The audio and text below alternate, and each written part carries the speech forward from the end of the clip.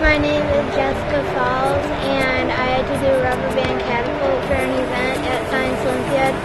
And this year you had to make a rubber band catapult out of cardboard, and there's different distances, so you kind of had to adjust your catapult to make it go what thing you do.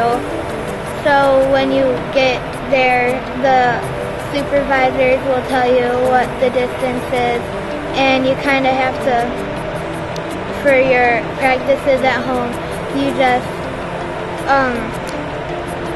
you get data and you put it all into a chart, so when you're ready for county or district tournament, you have all your stuff with you. I had really fun doing it this year, and I would definitely do it next year too. So it was a really fun experience.